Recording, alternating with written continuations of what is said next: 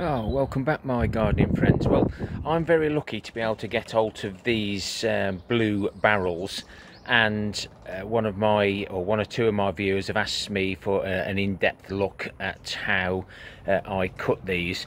Some simple tools, a jigsaw to cut the barrel. You can use a saw. I'll show you what I use the saw for now, and the cone drill bit.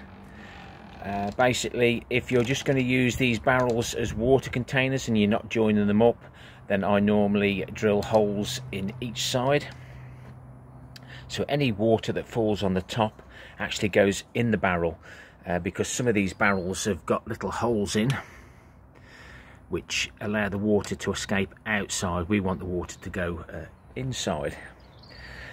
In the past, I've took the stoppers out to create the siphoning system, but I've found an easier way. So we've put the two holes in the top before we've actually cut it.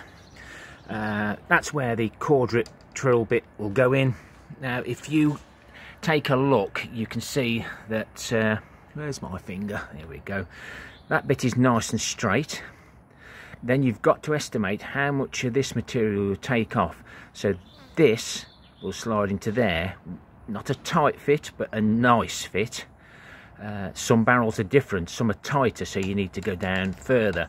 Yes, you lose more litrage, but I lose about 10 litres by dropping this down. So these become 200 litre containers. So we drill that hole in there, and then we whiz round. I'm not going to bore you. I want it to be a reasonably short video. So we've taken out that thin strip. That can then be discarded. I now use the actual wood saw to cut into there and then dive into that bit there, and then that just pops out, where before I used to unscrew that, use the jigsaw, which is very difficult because of the depth. The wood saw does a lot better job. And by taking out that thin strip now, let's take that away, this comes in and out nice and easy, which means that we're reducing the amount of light.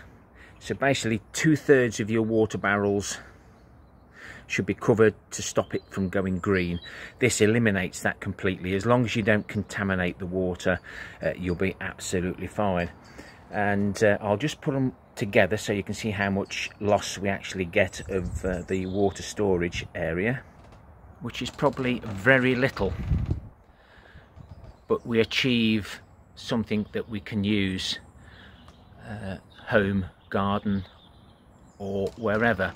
Different barrels are different. Some have got the lips top and bottom, but I'm lucky enough to have access to these, or limited access now. But I've probably had over 60 or 70 of these barrels in my time, using them for different things. But at the end of the day, most of them have been used for water barrels. I've tried using them for raised beds, but they tend to warp. So that's why you need to make sure this is a reasonably good fit, because if you drill too many holes in these, the tops will warp as well. I hope you found that useful. A nice quick video just on how I cut the barrels. Happy gardening to you all. Till next time, my friends. Ta-ra for now.